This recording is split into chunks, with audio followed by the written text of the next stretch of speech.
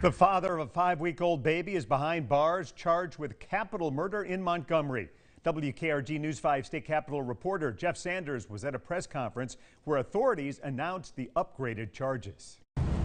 The Montgomery County Sheriff says the upgraded murder charge comes following a preliminary autopsy of 5-week-old Caleb Wisned Jr.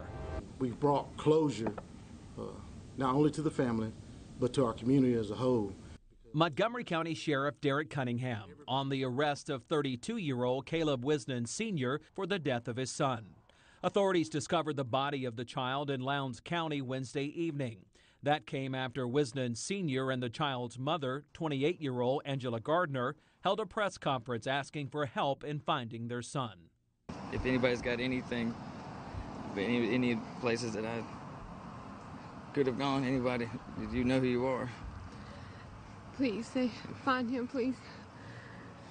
After the news conference, we were able to obtain some pretty good information that led us to the body.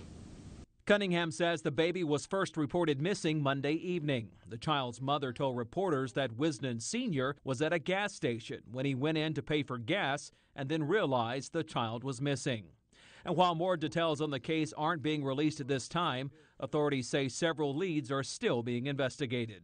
And that we will make sure that justice will prevail for this baby. You're talking about a 5-week-old baby.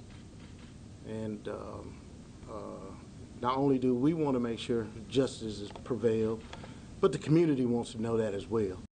With the upgraded murder charge, Caleb Wisned Sr. is being held in the Montgomery County Detention Facility with no bond.